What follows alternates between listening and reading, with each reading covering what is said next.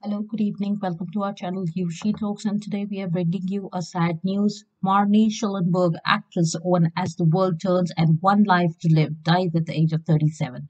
We have more details. Please continue to watch this video and also subscribe to our channel. Let's get started.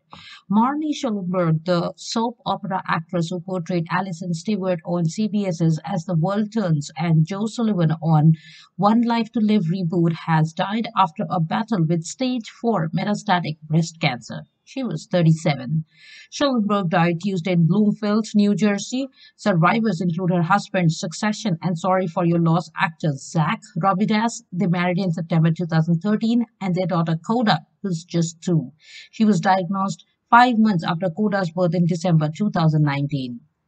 Schellenberg played Stewart on As the World Turns through the show's cancellation in 2010. She received a Daytime Emmy nomination that year, then joined One Life to Live as Sullivan when the ABC stalwart returned as a web series on Hulu and iTunes in 2013.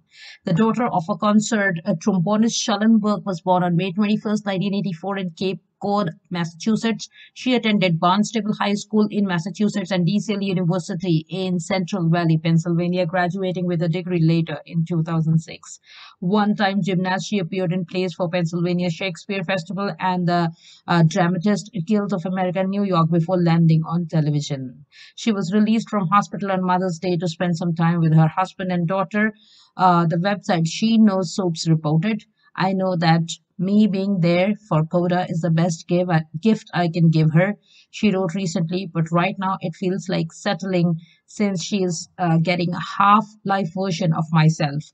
My mother showed up 100% all day, every day for me growing up, or at least it seemed that way. I want to give Coda the same, but I must be kind to myself and remember that nothing is permanent."